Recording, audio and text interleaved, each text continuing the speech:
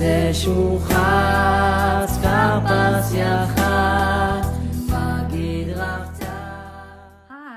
so this video I really want to talk about cleaning because I think it's been noticeable that I haven't been cleaning, and I want to explain why that is. So firstly, it's very hard to clean a lot when you have young children who are running around making a mess. So I find that I'm just cleaning up from the regular mess and it's very hard to get to Pesach cleaning. But also because Pesach cleaning is a very specific type of cleaning, and I'm going to tell you a little bit about what Pesach cleaning is and what it isn't. Our first stop, the kitchen. Any items of food which are chametz, or any cupboards which contain chametz, or dishes that you're not going to use on Pesach, you don't need to clean them. All you need to do is close them and seal them, and maybe put a notice on that this is not for Pesach, and that's it. You don't need to clean inside all your cupboards. A cupboard which you are using for Pesach, you do need to clean. Ovens and other cooking appliances, these need to be cleaned really well. We'll get to that in another video. Fridges and freezers, these you really do need to clean well. And all the pictures and decorations on the front of the fridge and the freezer, I take those off for Pesach too, because we tend to touch those when we're around food. If you don't ever take food upstairs and you're sure of that, you don't need to clean upstairs in your house.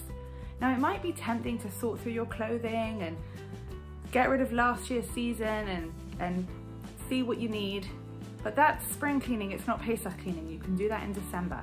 If you don't take food upstairs, then you don't need to clean upstairs. Unfortunately, this year we have a 2-year-old, so we do have to clean upstairs. Okay, Sfarim, any type of books. If you bring them to a table where you're eating, then you should shake them out and give them a wipe. But if you don't bring them to a table and you don't eat over them, then you don't need to clean them. Curtains? No, you don't eat on your curtains, unless you use it as a tablecloth. Tables and chairs. We are eating near tables and chairs, so it's good to give them a good clean, and then you cover the table with plastic or paper and then put on the tablecloth so that we have a double layer. Okay, toys. Last year, I remember saying that we did not bring food near toys, so we felt comfortable that we did not need to clean all our toys. But life has changed in a year. With lockdown, with a 2-year-old, sometimes toys do get near food, and it's really hard to keep on top of.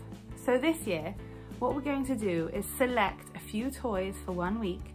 We're going to clean those toys, and then the rest of the toys we're going to close off and we're not going to use for the week of Pesach, because to be honest, I just can't face going through and cleaning every single toy. Children, it's really important to clean these for Pesach. Other chametz hotspots that really need to be cleaned well are things like buggies and car seats and cars, but also bags. Making an opportunity to clean all your bags, handbags, backpacks is really important, because often that's where crumbs are left. So here's a problem we've never had before: pet food. So most pet food is chametz, and it's better to stop using it a few days before Pesach to give the pets a chance to eat any scraps that are remaining around their coop or their hutch, and then to introduce the kosher Pesach pet food beforehand. It can be kitnius, which is helpful, so our chickens are going to eat corn. They're not performing today. And finally, medicines. Going through all your medicine cabinets, taking out the chametz medicine, putting it in a separate place for the duration of Pesach.